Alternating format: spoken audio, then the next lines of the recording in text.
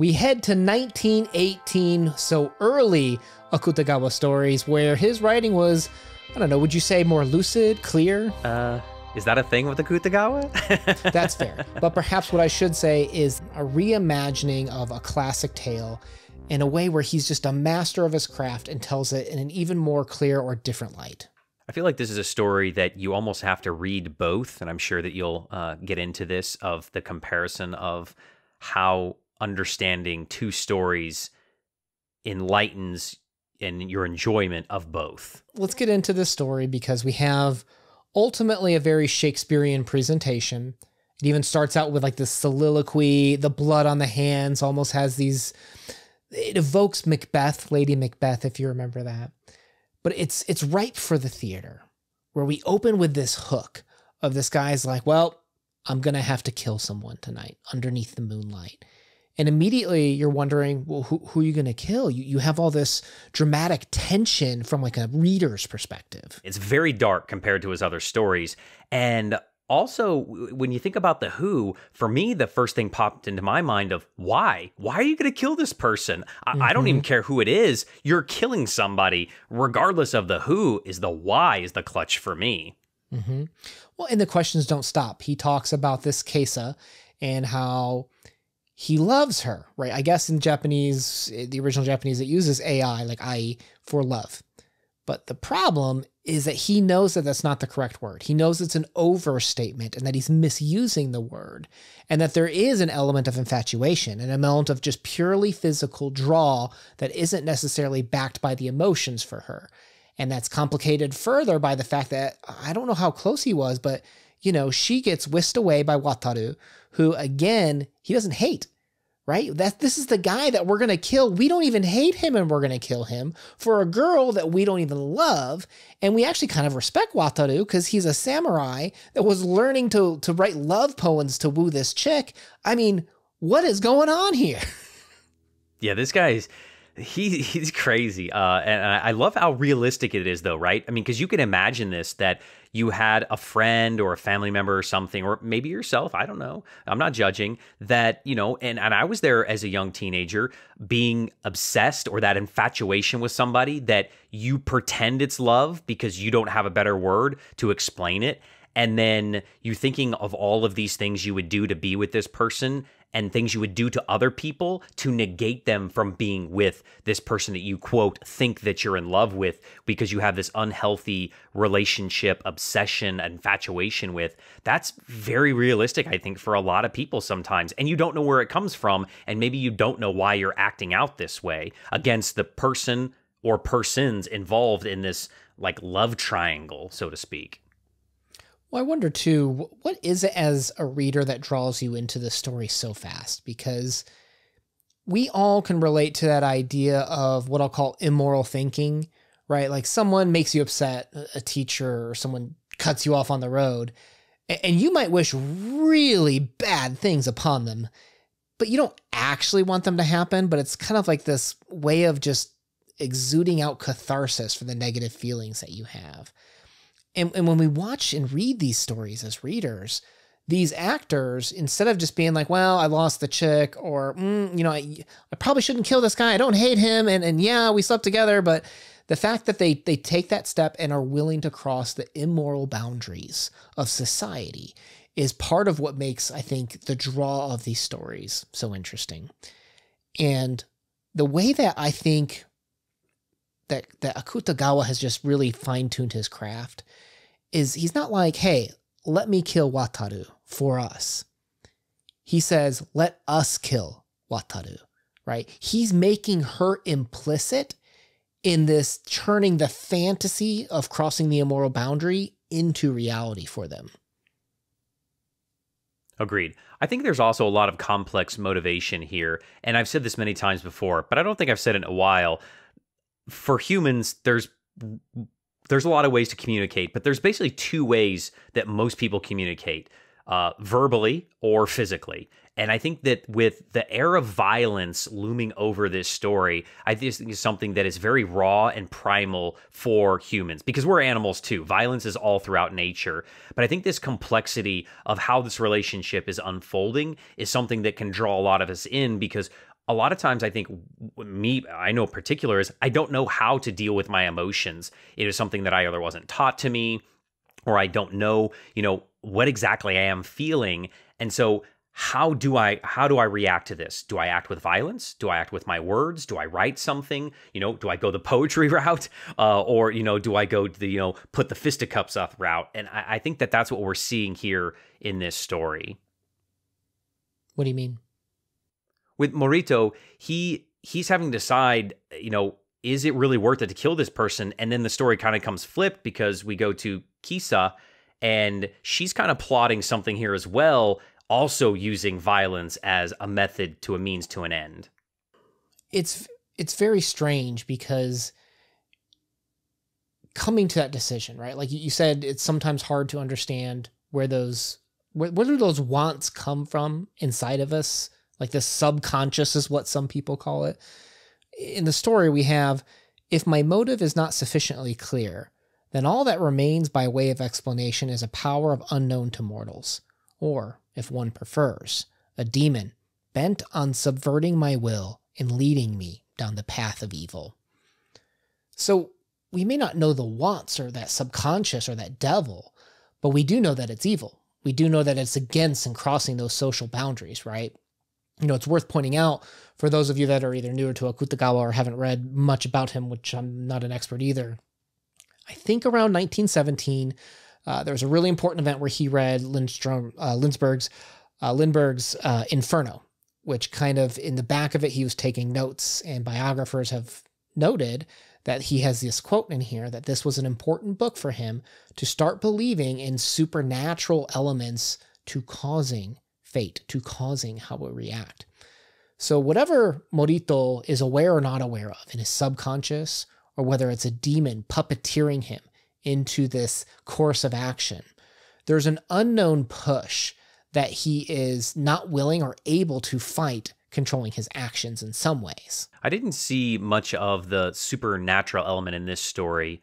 I would be interesting to maybe take another pass and try to look for some of those elements and analyze it from that perspective, as we've done so many times with Akutagawa, because a lot of times I think he makes it very blatant for that. But in this one, I feel like that it's that mentality of if no one can have her, or if I can't have her, then no one can have her, right? And that seems to be, a very self-serving, humanistic feeling that I think that, to go back to your point of why is this so relatable? I think that, a lot of times as humans, we are selfish. And I think that that's what we see a lot in this story with that drive for I'm going to get the girl, nobody else will. Sure. And just to make sure it was clear, I wasn't saying there was a supernatural. You'll see that quote. He says, or if one prefers, a demon. He's trying to blame this unknown force to leading him down these actions, right?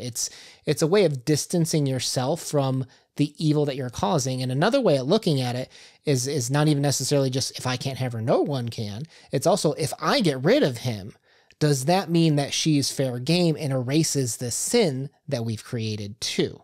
Oh, sure.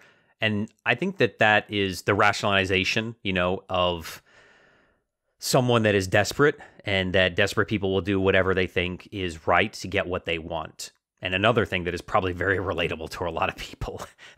Oh, yeah, I think you're 100% right there too, because we see in the text how, he's like pleading with her. And the second she agrees, he's taken back, right? Like he couldn't believe that she did it. And then he starts to think, well, if I don't go forward with it now, she'll probably kill me. When all she did was like nod in acceptance, right? There's a dissonance with what this man thinks is pushing him forward. And he's inventing it, I think, a lot to justify the actions. And you could picture that too, right? I remember reading this and I just thought, like, I would look over and you would look over and I just give you the little... It's just so subtle. You'd be like, oh, that's powerful, because it hits you because it's something that isn't, overt. And you kind of think to yourself, did I imagine the nod, or was the nod real? Because that changed the whole ball game, that now we're in succinct, we're agreeing on this.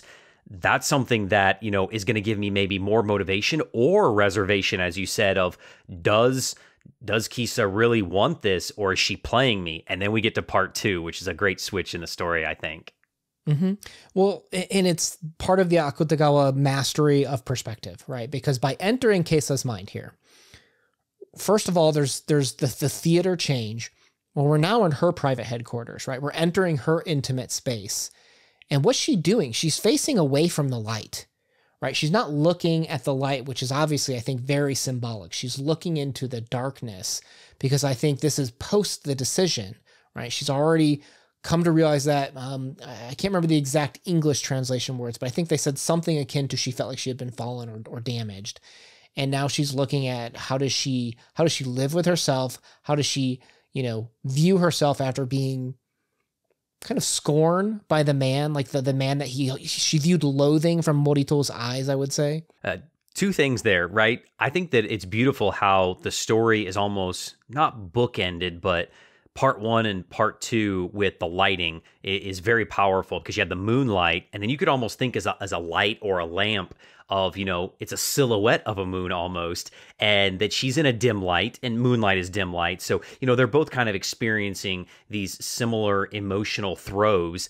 But for hers, she's shamed, I think, in this because she feels guilty of what has happened. And that's what's pushing her as a motivator, which is very different than I feel like the lust that we see in the rest of the story. Hers is more internal than external.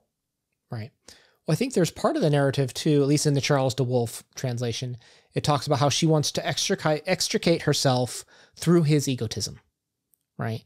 So they both are looking for an escape, whether he views his as demons or this push or her to kill him if he doesn't move forward. She views his drive as her way getting out of this shame, I think. And I don't even know if it's necessarily getting out of the shame, because I think some readers might be confused on, I thought they were killing Wataru. What does it mean she's waiting to die? Just to be 100% sure, the dramatic irony here is that she agrees to let him kill Wataru, but she's going to be in Wataru's place in bed. So that when Morito comes in to kill Wataru, he's going to accidentally kill basically Kesa, which means that you have kind of like the audience catharsis. You have immediate probably ramifications of looking of how did I really extricate myself from the situation? Did I really get rid of the blame? There's a lot of complex emotions that just explode with this type of like just total twist. And I think about that, if she's ending her own life in a roundabout way, this is almost revenge, right? Kesa is taking revenge on this of saying, well, you're going to get the satisfaction of killing somebody, but when you pull the sheet over, you're going to see what you've done, and I'm going to make you feel guilty and bad about what you've done because you think that you're going to get what you want, and it's going to be like double fold bad because you've killed somebody and you've killed the wrong person and you've killed the wrong person that you quote love or lust after. It's like a triple whammy. Mm-hmm. Well, and even to your earlier point of like, in terms of the remake or the conversations with stories of past, you got the Faustian deal and you have the Marlowe and the Goethe's version of it. We know like the idea of having these conversations of stories throughout years has existed for some time. And here's another example of making a deal that is actually quite twisted when you're trying to make it with sin, with the devil, essentially. But I think that's what gives the catharsis to the audience. It allows them to kind of come clean in some regards. And then we get to the end of the story, and I don't know, how did you feel about it? Because I felt wanting. And that's very unusual, I feel like, unusual for me when looking at an Akutagawa story, because I feel like I always get a sense of satisfaction. And I think that's done on purpose, and he got me, which again is just like blows my mind of how masterful he is as a writer, because I think that was his intention, is to feel you leaving almost empty, as these two people have been through this whole story. You've now experienced it, and you're left in the same state that they are. Right. So she extinguishes the flame, opens the shutter so the moonlight comes in. And if we recall, that's what Morito was looking at. You can almost picture if this were like a theater, like, you know how sometimes like those houses are on wheels and they rotate. You could almost see like the house start to rotate as she's looking out the window towards the middle. So the house takes up half the stage, and the other half of the stage is Morito looking at the moonlight, and the moonlight's shining in both on him and on her in the room, as the two are basically now the two are going to face each other, and thus that's the end. the resolution of their story. Does it leave you empty? I don't know if it leaves me empty, but it makes me feel a lot better than some of the decisions that they were making earlier. But that's life, right? Humanity is complex, and how we deal with that guilt when she feels shamed and like she's like a body defiled, how does she then get redemption? And there's a lot of different ways people look at it, some right, some wrong. And I think some of them are very powerful. But remember, this is fiction, of course, right? So when we think about these fantasies too, right? Like when we want revenge on someone, like you might think of really drastic things, such as like ending yourself or something like that. Literature is a way where we can kind of live out some of those fantasies, not because we want to actually do them, but for some reason there's something rewarding just thinking about it and imagining it, but not actually following through with some things. So as that moonlight seeps in and fills you with dread, you don't have to have done this yourself, but you still get to experience something that you might be feeling yourself. And I guess I think at the end of the story of where does it go from here? What happens afterwards? Yeah. Well, I guess in the original story, there is a continuation and there is more of, I guess the guy reads, I can't remember if it's like an ascetic or Buddhist life. Like he basically kind of goes that religious redemption route, but that's, Akutagawa, our boy, he ain't going there, right? He's going to cut it off right at that modernist precipice edge and leave it to the reader, which I personally prefer. Another wonderful story from our boy. And that's great because at the end of the story now, you get to make up the ending and it leaves you on that wonderful cliffhanger, which is the best feeling. For some people, I know some readers, they like to have that definitive conclusion, but go read another story then. But keep reading. Playlist of other Akutagawa story talks down below. What's been your favorite one so far? Let us know what to read next in the comments down below. My name's Ben Una. Peace. Peace.